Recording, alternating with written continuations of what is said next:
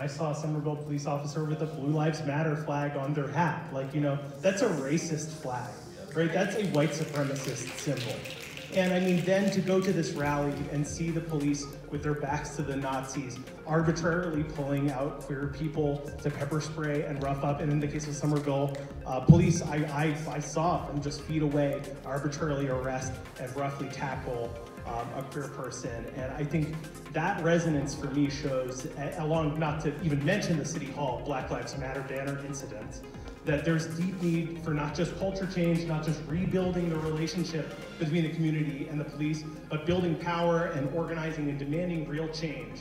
And I think that should include like a dramatic reduction of the police budget and using that money to meet actual community needs like affordable housing and climate change.